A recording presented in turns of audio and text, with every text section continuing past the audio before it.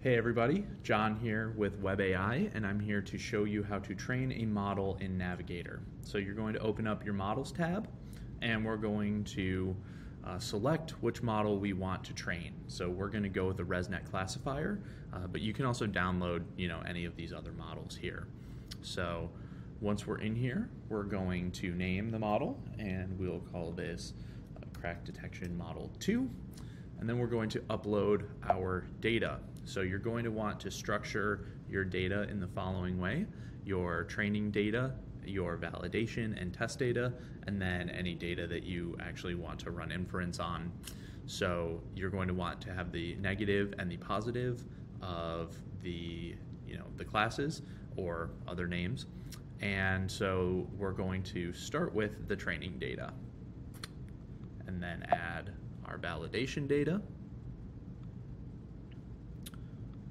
And then we move on to the augmentations. So Web AI automatically applies all of these augmentations to your data set.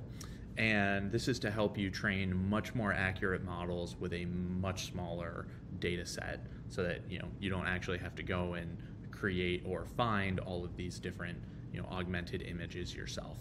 So we're just going to check that all of our images were uploaded correctly, that our classes and our class balance is where we want it, and then we're going to move on to this training wizard. So you want to rename this execution whatever is going to help you understand the differences in the hyperparameters or whatever iteration that you're running with here. And you can tune the hyperparameters to whatever you like. And then once you're happy with where this is at, you can go ahead and press run, and this will start training. So right now it is preparing the data set, and then it's going to start training. And as it does, you'll see the loss and the accuracy start to show up on these graphs as it works its way through the epochs.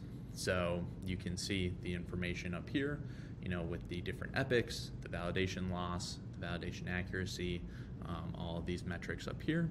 You can also hover over these graphs to see the training and validation data, loss and accuracy in these graphs here as it finishes up.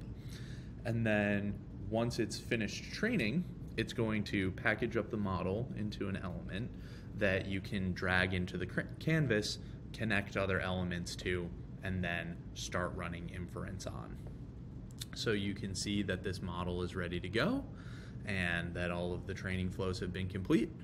So we can go ahead and you'll see that the model is now here, and that you have all of your other models as well as their accuracy stats here as well. And you just drop it into the canvas. You can start stitching it up into these other elements.